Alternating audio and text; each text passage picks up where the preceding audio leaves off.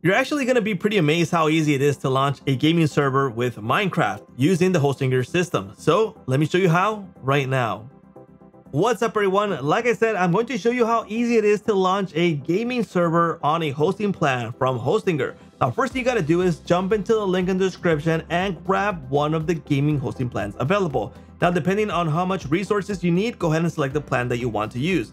I recommend obviously the most popular one, which is the Game Panel 2. And there's an extra discount coupon code I want to show you. Now, once you're here, you're going to select the amount of months that you want to lock in the price for. I recommend 24 months. You lock in the lowest price, lowest renewal price, plus you're good to go for 24 months.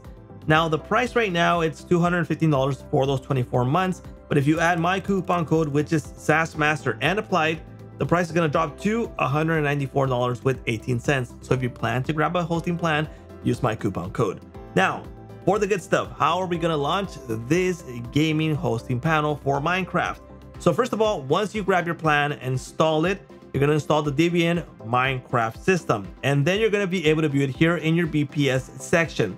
So in this section, I have my VPS Minecraft Creeper. I'm going to manage it. And we're able to view my IP address so I can connect the domain if I need to. The VPS uptime, the current OS is Debian 11 with the game panel. We're going to jump into the backend where we're going to install our Minecraft server. So for that case, we're going to go into our panel access section here. And this is the IP address that we need to follow. And the username is this one. And the password, you created it when you install your Debian VPS. Now, be aware that if you forget it, go ahead and just reset it, okay? So let's go into our panel and we are going to be able to log in. In this case, I'm already logged in. And here's where I have my gaming servers. So in this case, I have installed a Call of Duty and a Minecraft here. But in this case, we're going to create a brand new instance where we're going to install our Minecraft server.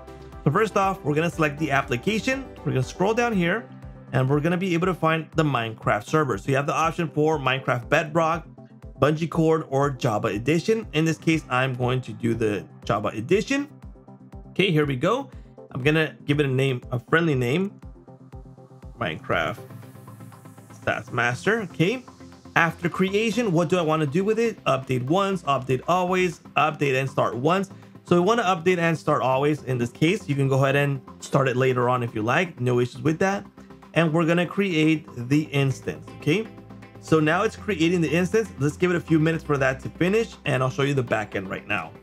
Okay, it's just been created and here we go. We got Minecraft Saas Master. That's what I created, that called this one.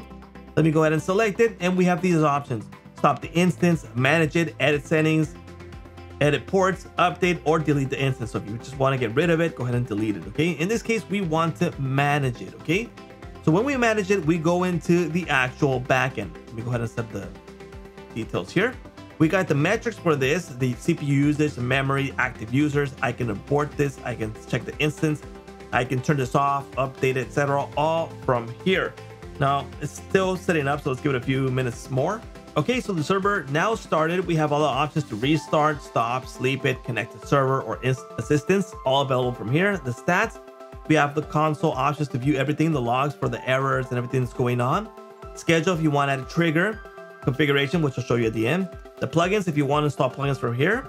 File manager, backups, that's really important to create backups, and configuration. This is where we're going to configure everything about the game. We can create users, role management, active sessions, audit log, amp core, branding if you want to add your own branding right here. So in this case, maybe you want to remove Hostinger, you want to add something like that's meant for you, like Saas Master, something like that. Cloud backups, external services, file manager, gameplay and difficulty. So you can tweak all of this for your own servers. If you want to make it easy, you can do so. If you want to make it hard, you're going to do that all from here, okay? The job on memory that's using here, you can go ahead and limit this, monitor and metrics, performance and limits, security and privacy, and server settings. So your server settings are going to be available right here. So you can set this up and then you can connect it.